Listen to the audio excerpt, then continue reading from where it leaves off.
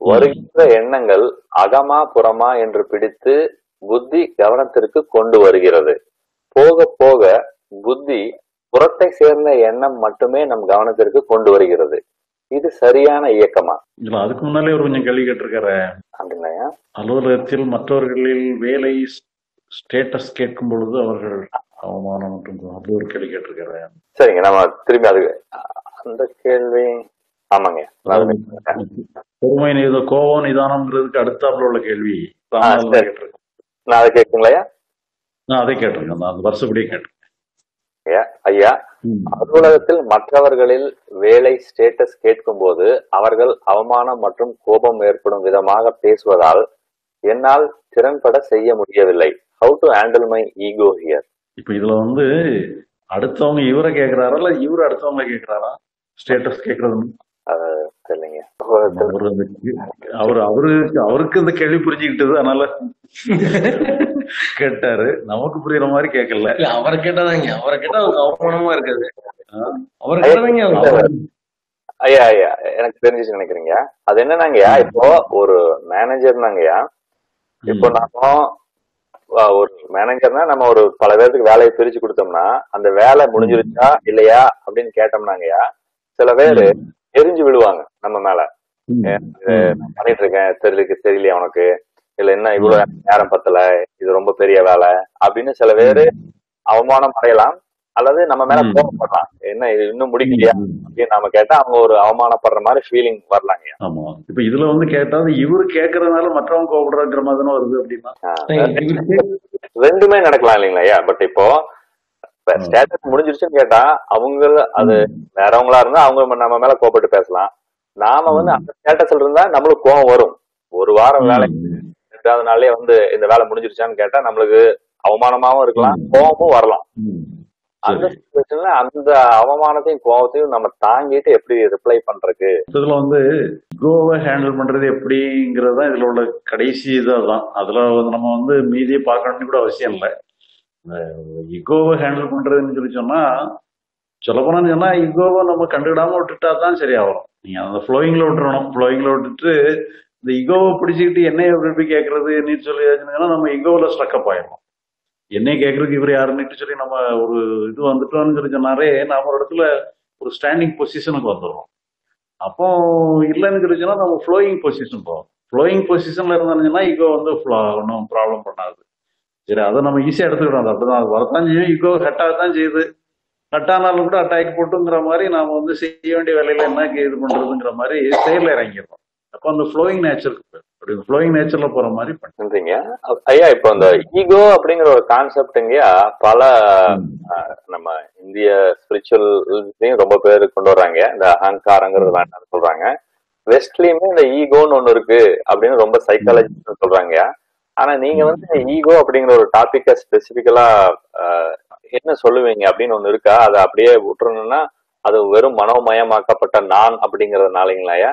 எதனால இந்த உங்க பிரச்சனை ஈகோன்னு என்னங்கய்யா? அதை நம்ம ஏன் விட்டுறணும்னு நீங்க சொல்றீங்க? இல்ல, ஈகோ ஒரு ஒரு ஸ்டாண்ட் நம்மள ஒரு உரைநிலைக்கு கொண்டு போயிடுறோம். இப்ப நாம ஒரு ஆர்குமெண்ட் நடக்குது, நமக்கு நினைச்ச ஒரு ஸ்டாண்ட் எடுத்துக்கிட்டு இந்த ஸ்டாண்டுக்கு அகைன்ஸ்டா சொல்றதெல்லாம் என்ன ஹெட் பண்ணுதுங்கிற மாதிரி ஒரு ஃபீலிங் ஆகி எனக்கு ஒரு வலியும் வேதனையும் ஏற்படுத்தும் போது நான் அந்த ஹர்ட் ஃபீலிங்கை தாங்கிட்டு அவங்கள நம்ம ரிட்டார்ட் பண்ற மாதிரி அவங்கள ஹர்ட் பண்றதுக்கு முயற்சி பண்ற மாதிரி பண்ணும்போதுல நாம ஏதோ ஒரு இடத்துல ஒரு ஸ்டாண்டிங் ஒரு பொசிஷனை மெயின்டைன் பண்ணிக்கிட்டே இருக்கோம். சைக்கலாஜிக்கலா நம்ம ஒரு பொசிஷனை மெயின்டைன் பண்ணிட்டு இங்க ஒரு தனி ராஜ்யத்தை நாம அடுத்தவங்க எல்லாம் பாதிக்க விடுற மாதிரி நாம அடுத்தவங்க பாதிப்பு ஏற்படுத்துற மாதிரி ஒரு ரோலை நம்ம அந்த ரோல் தவறானது. அப்ப நீங்க உங்களுக்கு ஒரு ரோலை எடுக்கக்கூடாது. எடுத்தீங்கன்னாலே ஹர்ட் ஆகத்தான் செய்யும். அப்புறம் நீங்க அடுத்தவங்களை ஹர்ட் பண்ணவும் செய்வீங்க, ஹர்ட் ஆகவும் செய்வீங்க. அந்த மாதிரி ஒரு ரோல் எடுத்துக்கிட்டோம். அதனால சைக்கலாஜிக்கலா அந்த ரோல் இருக்குது. ஆனா அந்த ரோலை நம்ம ஃப்ளோயிங்ல விட்டுட்டீங்கன்னு சொன்னா அந்த ஹர்ட் ஆகிறது ஈஸியா போயிடும். அது ஒன்றும் பெரிய அளவுல ஹர்ட் ஆகாது. இப்போ நம்ம நெருப்புக்குள்ள கையை வச்சுக்கிட்டே இருந்தாங்கன்னா கையை நசிக்கிறோம், கை பொசிங்கிறோம். அது இங்க நெருப்புக்குள்ள நீங்க கையை கிராஸ் பண்ணீங்கன்னா நெருப்புக்குள்ளதான் கை போகுது, இருந்தாலும் அவங்க ஹர்ட் ஆகாம போயிடும். அந்த மாதிரி ஒரு ஃப்ளோயிங் நேச்சருக்கு போயிட்டோம்னு சொன்னா அந்த ஹர்ட் ஆகிறது ஹர்ட் பண்றதுங்கிற மாதிரி ரெண்டு இயல்பை செயல்படுத்தக்கூடிய அந்த அந்த ஐகான்சியஸ்னஸ் அல்ல அந்த ஈகோங்கிறதுலாம் அது ஃப்ளோயிங் நேச்சருக்கு போயிடும். அந்த மாதிரி வச்சுக்கிட்டோம்னா அது சைக்கலாஜிக்கலா ஆரோக்கியமா. சரிங்க, இப்போ அதுக்கு அதே மாதிரி கேளுங்க. இப்போ அகத்துல நம்ம ஸ்டாண்ட் வச்சுக்கிட்டா நம்மளுக்கு ஹர்ட் ஆகுங்கய்யா. ஆனா புறத்துல நம்ம எல்லாருக்கும் ஒரு ஸ்டாண்டு எடுத்தது ஆகணும். அதாவது நம்ம லெஃப்ட் சைட்ல நம்ம வண்டி ஓட்டுறோமா இல்ல ரைட் சைட்ல ஓட்டுறோமா அப்படிங்கிற மாதிரி பல ஸ்டாண்டு நம்மளுக்கு எடுக்கணுங்க. இப்ப உதாரணமா கொஞ்ச நேரத்துக்கு ஒருத்தர் நீங்க ஒரு கம்யூனிஸ்டா எல்லாம் அப்படிங்கிற மாதிரி கேட்டாங்க. புற உலகத்துல ரொம்ப உழைக்கணும்னு சொல்றீங்களே, நீங்க என்ன ஒரு கம்யூனிஸ்ட் மாதிரியா அப்படின்னு கேட்டாங்கய்யா. இப்போ நம்ம தமிழ்நாட்டிலேயே வந்து ஒரு 6 கோடி பேர் இருக்காங்கன்னா ஒரு 60 லட்சம் பேரா நம்ம கம்யூனிஸ்டா இருக்கணும்னு நினைப்பாங்கய்யா. இன்னும் வேற நம்ம ஜனநாயகமா இருக்கணும்னு நினைப்பாங்க. சோ இதுல வந்து புற உலகத்துல நான் என் ஸ்டாண்ட மாத்திக்கணுமா இல்ல நான் அடம் பிடிக்கலாமா இல்ல அது எப்படிங்க? அப்ப நான் வந்து நான் கம்யூனிஸ்ட் தான் நல்லதுன்னு நான் நினைச்சேன்னா புற உலகத்துல அது வரலன்னா அப்ப நான் எனக்கு வருத்தப்பட்டு அந்த புற உலகத்து ஸ்டாண்ட நான் என்ன பண்றதுங்க? அதுக்கு நான் போராடணுமா விட்டுறணுமா?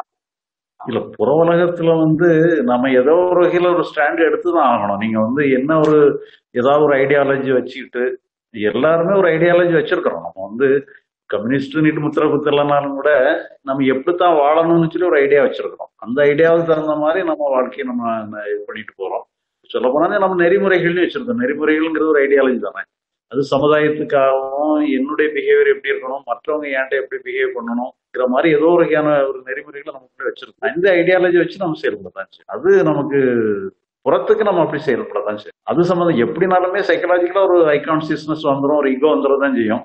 பட் இருந்தாலும் நம்ம வந்து சைக்கலாஜிக்கலா நம்மளை வந்து ஹர்ட் ஆகுறதுனாலே நம்ம ஏதோ ஒரு சைக்கலாஜிக்கல் ஈகோல ரொம்ப பிடிவாதமா இருக்கிறோம்னு அர்த்தம். அப்பதான் ஹர்ட் ஃபீலிங் வரும். அடுத்தவங்க ஹர்ட் பண்ணணும்னு நினைச்சாலுமே நம்ம ஏதோ ஒரு இடத்துல ஒரு உரைநிலைக்கு போயிடுறோம்.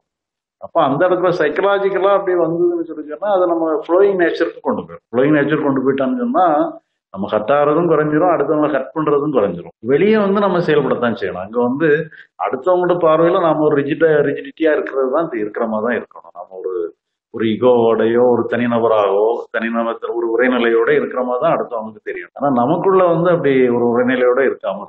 நன்றிங்க.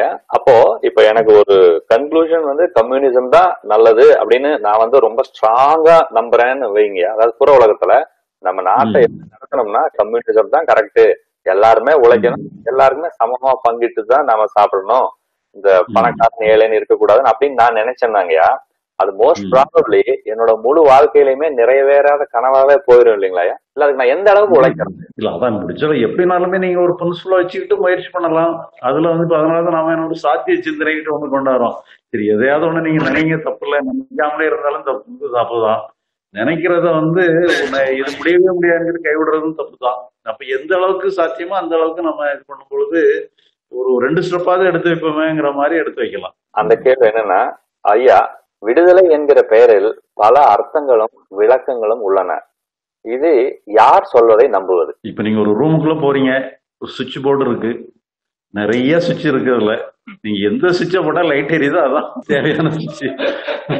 அதான் அதனால உங்களுக்கு வந்து எந்த விளக்கம் வந்து உங்களுக்கு வெளிச்சத்தை கொடுக்கும் அந்த விளக்கத்தை எடுத்து, எந்த விளக்கம் ஃப்ரீ பண்ணுதோ, ஆமா எது உங்களை ஃப்ரீ பண்ணுதோ அதுதான் உங்களுக்கு சரியான விளக்கம்.